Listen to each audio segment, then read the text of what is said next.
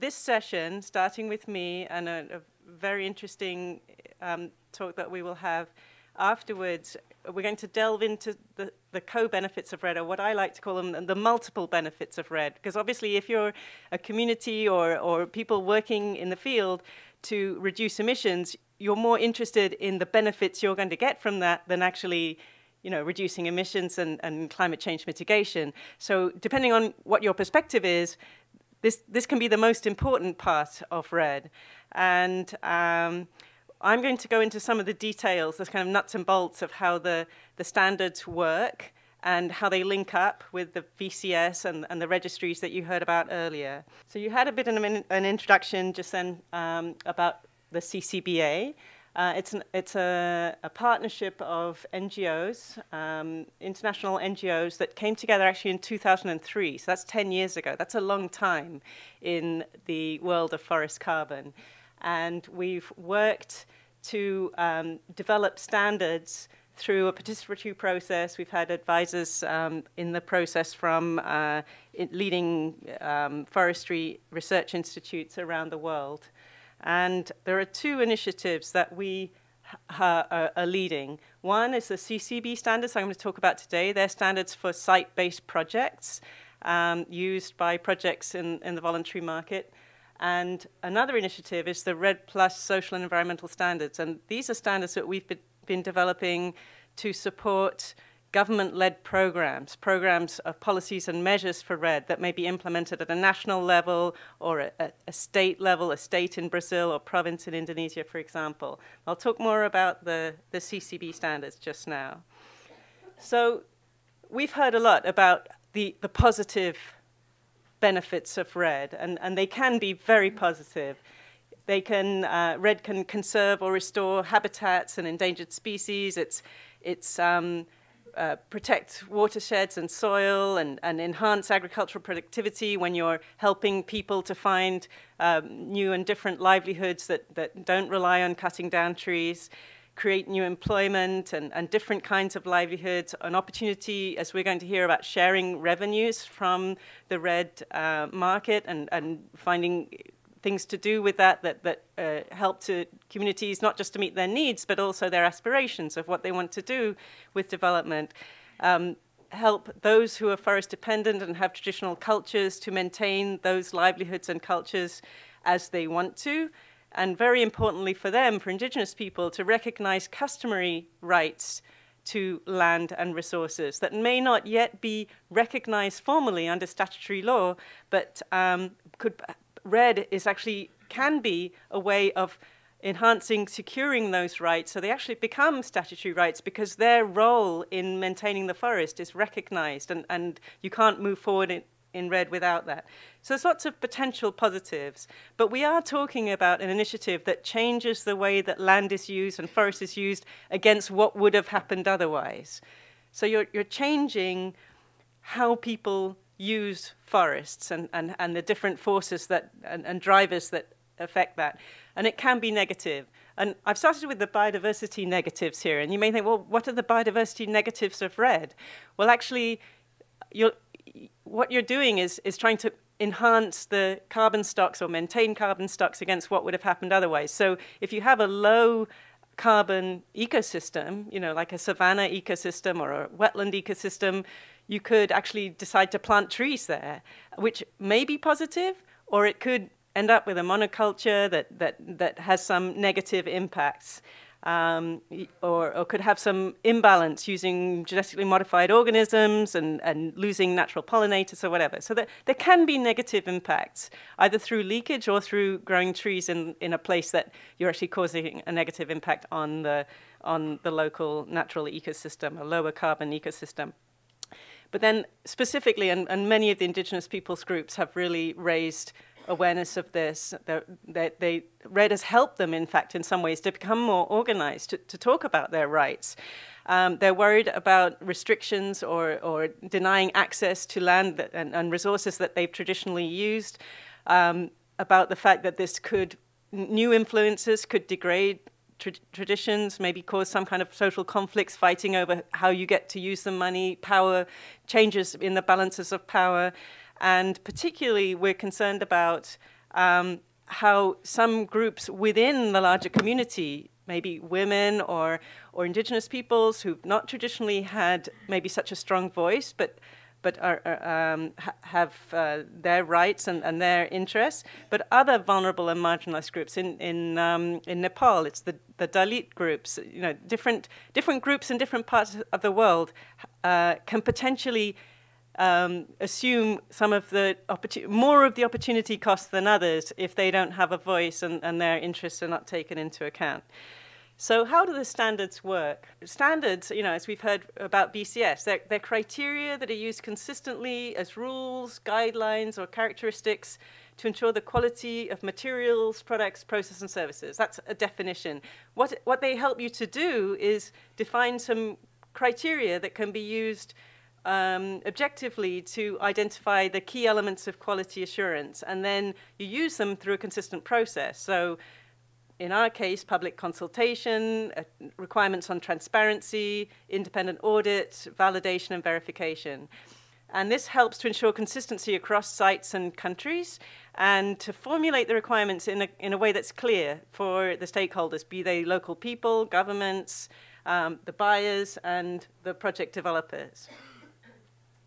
So in developing the CCB standards, we followed the International Social and Environmental Labeling Alliance. It's actually an alliance for social and environmental standard setting, and they have a code of good practice. And the things you'll see on the left there are the kind of elements or key elements of that process. To publish the process of how you're going to do the revision or the development, to create a balanced multi-stakeholder committee that includes people who may be affected by the standards or experts with expert knowledge, to follow the process of 260-day public comment periods, and to publish all the comments you receive and the response to comments. So we started development of these standards in 2003, 2004. The first edition came out in 2005. That was before the Kyoto Protocol and before, you know, that the carbon market had really got going. I joined in 2007. We then did a full revision through these public comment periods, etc. And we're now, interestingly and excitingly, doing another revision. So any of you who are interested in the CCB standards and the developments we're making and the changes, we're listening a lot at the moment to input from various people, from indigenous people, from other groups, and from the project developers, and from the buyer side as well, to know what is important, what are the key issues, have we got it right? So just a sort of snapshot of how it works. With the climate side, as we heard from Jeremy, you need to define a reference scenario or a baseline of what would have happened otherwise. And with CCB standards, you say, well, what would that land use scenario look like? What would be the outcomes for local people and for biodiversity? Would there be ongoing degradation of biodiversity? Would people get displaced from their lands, etc.? And then you also have to, so you have to establish that using the CCB standards criteria. You also have to identify any high conservation value areas. That's a concept that's used in other standards as well, like the Forest Stewardship Council standards, and in which you identify areas of importance for endangered species or for protected areas, but also for traditional livelihoods, cultural identity, and for critical ecosystems, etc., critical ecosystem services. You need to identify the rights holders and stakeholders. You need to show how the project has done a full and effective consultation process, that it's followed free, prior, and informed consent for those whose rights will be affected by the project. That's a very important concept, and it's hard sometimes to know how it's done and whether it's been done correctly, and that's part of our job, is to try to work out what are the criteria so that people from the outside know that this project has followed a strong process of free, prior, and informed consent, and people aren't being coerced or worse into a new way of life. As I mentioned before, this importance of recognizing customary rights, and with the CCB standards, you basically have to demonstrate net positive benefits for communities and for biodiversity. For communities, it's actually for each of the subgroups that you identify within the community. So if there are some, such as women, who have a different use of resources than other groups, then you need to check, well, what are the impacts on women? and monitor the impacts on-site, off-site, etc. So the validation and verification process, so like VCS through an approved third-party auditor, all the documents are published on the web. There's a 30-day public comment period for each project, and those comments are sent to the auditor. They have to address them in the audit report. There's a site visit by the auditor, and there's a maximum verification period of 5 years from the last verification or validation. And verification is important because it's actually when you check, has the project delivered what it said it was going to do? Have they implemented the project according to the validated design? So, you know, since those early beginnings, when I joined in 2007, there were just 2 projects that had been validated. And so over a short time period, I'd say the majority of projects in the forest carbon sort of development are using or planning to use the CCB standards.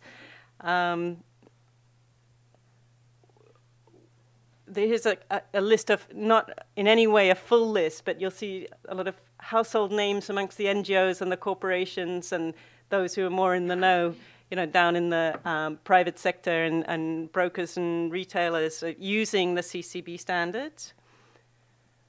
So now we've got to the position, I think Molly mentioned it, that sort of emerging out of just who's using what in the voluntary market, we're finding projects using and buyers seeking the VCS for the credibility of greenhouse gas reductions and CCB standards for assurance on the social and environmental quality. And what they're looking for, and the reason why they're interested, is they want to know, has this project been developed through a kind of holistic design? They're concerned about getting involved with a project that may have violated rights or created, you know, caused endangered species to become more endangered. Interestingly, and I think, you know, this is an important driver, a project that has addressed local community issues and actually given them really positive incentives for changing the way they use the land, and has sort of developed in a way that it integrates into the whole ecosystem, is actually going to produce more REDD credits.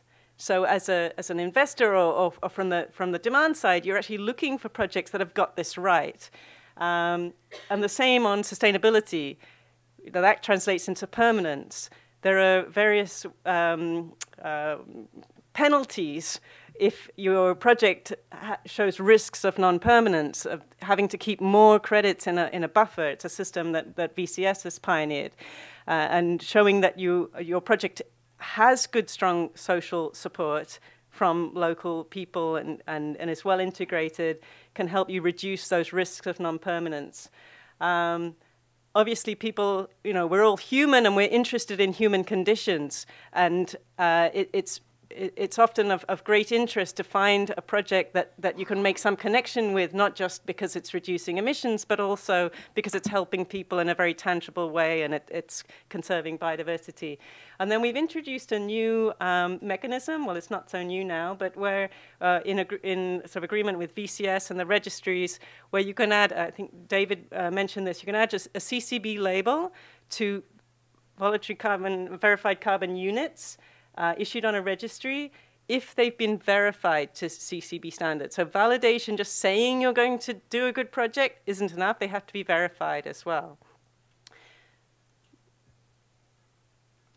So Molly's State of the Forest Carbon Market report showed us that the majority, you see all the kind of green segments show how many of the projects out there are using the CCB standards, mostly in combination with VCS, but also in other combinations. And we also got, very interestingly, our first evidence of a premium. You know, generally, CCB standards is helping with market access. You know, it makes it more, people feel more confident about purchasing an offset or getting involved with a project.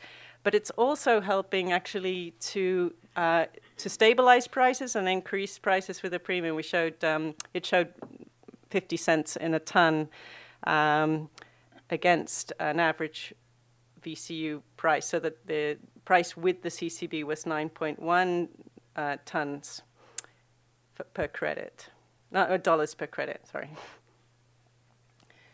So just briefly on the REDD SES, it's a framework for government-led projects and the government-led programs of policies and measures, and it's implemented, you see REDD SES process, through a country-led multi-stakeholder assessment.